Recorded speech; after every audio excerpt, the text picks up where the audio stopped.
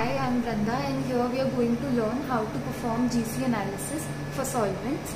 Now here this apparatus is connected to our GC. So now Lab Solutions is the software with which we will learn how to perform GC analysis for our solvent. So first of all we are going to open the software.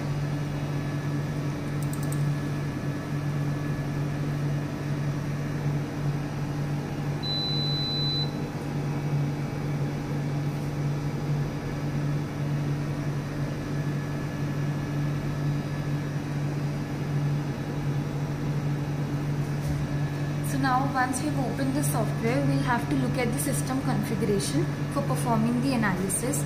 So we'll go to this instrument system configuration.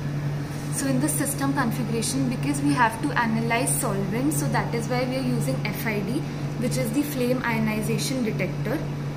Now here we are using AOC and FID, flame ionization detector, for the solvent detection. So now once our system configuration has been set, now what we'll do is we'll create a new method for the analysis. So from here we'll go to the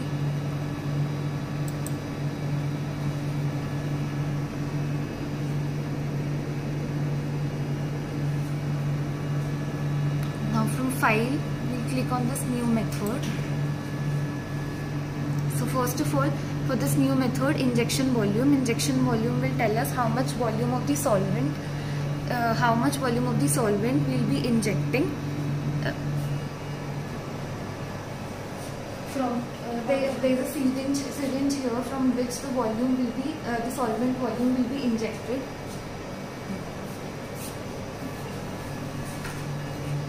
So injection volume we are setting it to 3 microliter. Now second is the number of rinse with the pre-solvent. So acetone we are using as the solvent, which will rinse for rinse.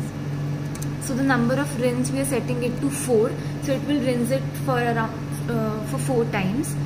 Next is the number of rinse of the solvent after the injection of sample has been done. So that also we are setting it to 4.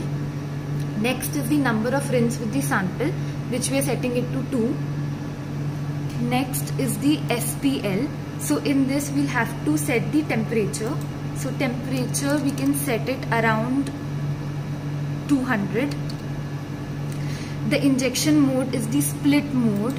There are different modes, split, splitless. So we are selecting the split mode because our detector is very sensitive and it will split the samples. It will split the sample and can detect it. Very less volume it can detect. The split ratio we can set it to around maybe 6.